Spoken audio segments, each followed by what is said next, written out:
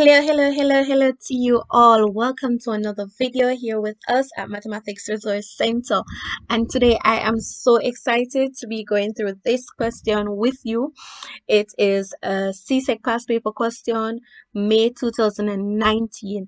And this is a measurement question. And this particular question is on area and volume of a cylinder. All right, so let's just get into it. All right, so the diagram below, not drawn to scale, shows a cross section of two cylindrical jars, jar X and jar Y. The diameters of jar X and jar Y are 3D centimeter and D centimeters respectively. Initially, jar Y is empty and jar X contains water to height depth of 4 centimeters. All right, so with the information, let's just point out a few things. This is jar X, right? And this is jar Y. So we know the jars, right? And when we look at it, we realize that they have given us the diameter, which is 3D here, and the diameter there, which is D. All right, and the next thing is we realize that they have given us the height of the water that is in jar X. So we can see those things. We can see the water here up to that height, right? So we can see those things. Okay, and another thing that they said to us is that the cross section of two cylindrical jars. So this is showing the cross section of two cylindrical jars, right? So that information is really important. So we know that we're looking at cylinders, right? Let's look at the first question. It says, determine in terms of pi and d the volume of water in jar X. So we're going to determine the volume of water in jar X. So let's write down the formula for volume. So that's the first thing you need to remember to do to be able to state the formula for volume. All right, and the formula for volume is V equal area of cross section times height. So whatever the cross section is for cylinder and for prisms, it's area of cross section times height. All right, so let's work out the area of jar X. So we're looking at the area, and area is pi r squared. Good. So they say we're leaving our answer in terms of pi, which means that we're not going to put in 22/7, or we're not going to put in 3.14. We're just going to leave it with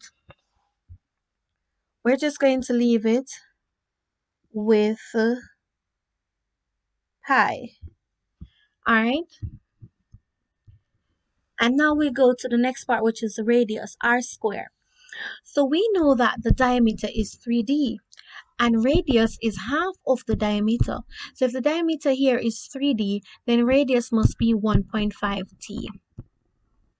Good. So we go ahead and we write down our radius, which is 1.5d all squared. All right, and we're going to go ahead and simplify that. So 1.5 times square would give us 2.25. So put our numbers at the front. So it's 2.25.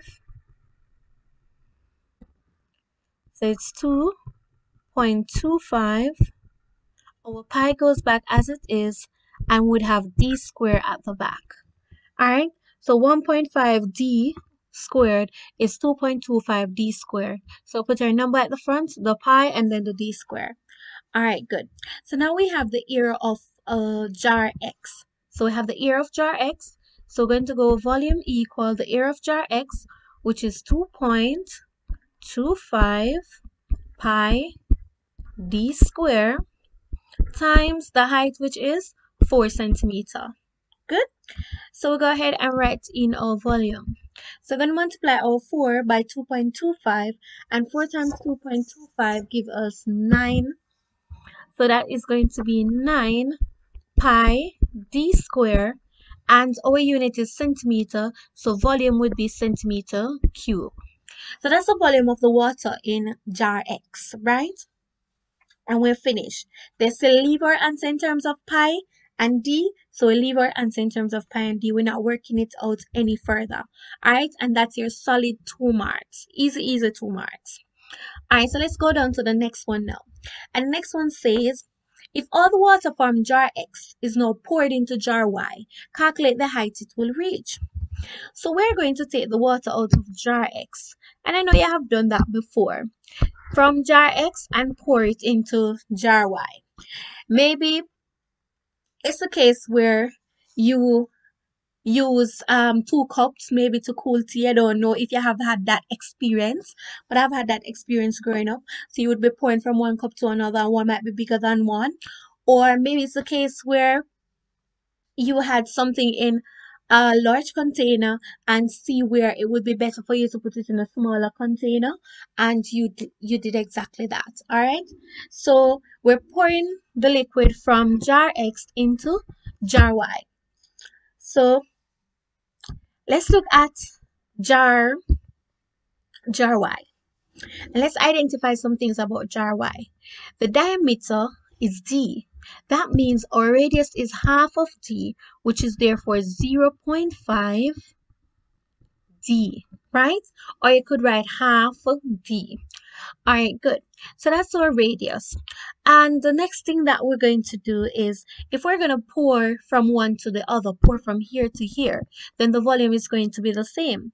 So we're going to go ahead and we're going to write down the volume for jar Y. So we know the volume for jar Y, and we're going to also write down the volume for jar X. So we already have the volume for jar X, which is 9 pi d square centimeter cube. So now we're doing the volume for jar Y. And the volume for jar Y is still going to be the area of the cross section times the height. Alright, so we go up here and we work out our area. So we're going to work out our area. So area is going to be pi. And we're leaving pi. We're not working it out, not writing in the exact value. Pi times radius square. Alright, so the radius is 0.5 d square. Let's see if we can write that a little better. Alright, so it fits. So the radius the area equal pi times 0.5 d square. Alright, so that's the radius. And we square the radius, so we'd have 0.5 squared, so it's 0.5 times 0.5, which gives us 0.25. So at the front, we're going to go ahead and have 0.25 pi d square. So we have our area, so we're going to come down and we're going to put that in. Alright, so we'll come down here and write in our area, which is 0.25 pi d square times the height. We don't know the height, so we're going to leave it as that.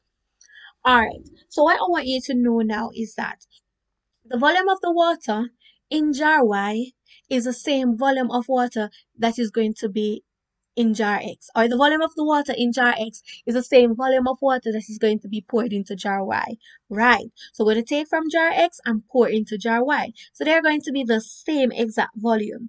So given that they're the same, what we can go ahead and do is to equate both of them. So we're going to equate the volume here, the volume here to the volume here. And that way we'll be able to find the value of H.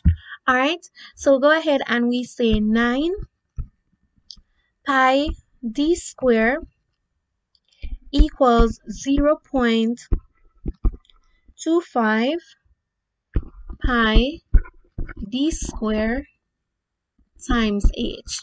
Alright, and what we're interested in doing is finding the value of H. So what we're going to do is to just go ahead and divide both sides by the coefficients of h, all right, or whatever h is being multiplied by. So h is being multiplied by 0.25 pi d square. So remove it once, all right, and we divide this side by the same thing, 0.25 pi d square. And what you're going to see happening is that we can cancel some things. So the pi cancel the pi there, and the d square cancel the d square there. And the next thing that I want you to do now is to go to your calculator and put in your calculator 9 divided by 0.25, and that is going to give you 36. All right, and we go ahead and we put equal over here, and we cancel just the same. 0.25 cancel 0.25, pi cancel pi, d square cancel d square, and all we're left with is h. So therefore h equals 36, and not just 36 but 36 centimeters, because we're using centimeters the unit that we're using, right? So 36 centimeters, and that will be the height the water would reach in jar Y. All right, so this question values 2 marks again, so this is 4-mark question. It takes a bit of practice, right, and for you to know the skills. So 1, you need to know how to find your radius. 2, you need to know how to find the area of a circle, and 3, you need to know how to find the volume of a cylinder, and 4, you need to know how to transpose. All right, so that's it for our question here on area and volume. Do join us again. We'll be doing another past paper question on volume and surface area, or just area, some topic in relation to measurement. And remember to like, subscribe, and share so that other persons can benefit. And if you have subscribed already, just go ahead and share. All right, and we see you in the next video. Until then, bye.